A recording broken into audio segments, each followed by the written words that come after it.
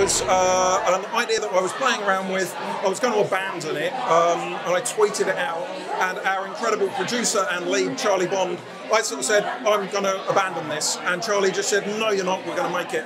And that's where the movie came from initially. So it was born on social media.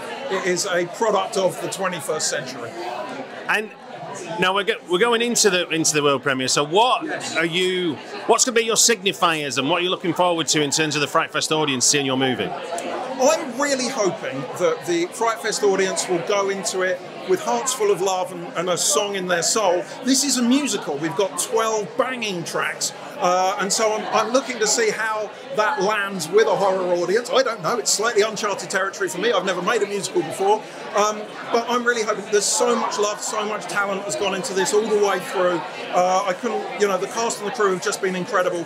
And I'm hoping that bursts off the screen in a kind of fizzing gore tornado and connects with the FrightFest audience. Now, I never thought I'd be asking this question, but is this your first musical? It's the first one that is an in-world musical. I've done movies that have original songs in them. I did a movie called The Devil's Music, which is a fake documentary about the music industry. So we wrote a load of songs for that, but they were all songs that were within the world of the movie. They were still songs. Whereas here, people burst into song. It's a proper damn musical, So you are a songwriter as well as a filmmaker? Well, I cannot sing, and I cannot really play any kind of instrument whatsoever. But luckily I can scratch out some awful primitive noises, and they can then be interpreted by people who can actually play instruments and stuff like that. So it starts with a kernel of an idea, and then our incredible composer Phil Sheldon and our brilliant musical director James Hamer Morton, they sort of take it from there. So it starts with a horrible scratchy little thing from me.